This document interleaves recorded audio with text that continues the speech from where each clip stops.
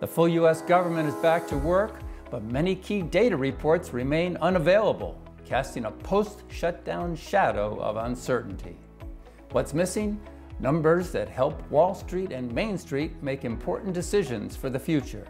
For example, as NPR's Marketplace points out, our gross domestic product, the GDP as it's called, provides a snapshot of our economic growth or lack thereof, and is considered a key indicator for the stock market.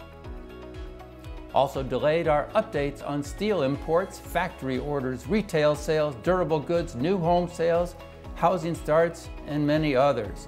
It takes time to produce and publish these statistics, so after more than a month in the dark, investors, economists, farmers, retailers, and business leaders will have to continue to fly blind. Part of the post-shutdown shadow is the lasting damage caused by the record 35-day shutdown. The Congressional Budget Office puts the economic cost at $3 billion during the fourth quarter of 2018 and a projected $8 billion during the first quarter of 2019. Another part of the post-shutdown shadow may be harder to calculate: the chance that the government may shut down again in mid-February if there is a failure to reach a long-term agreement.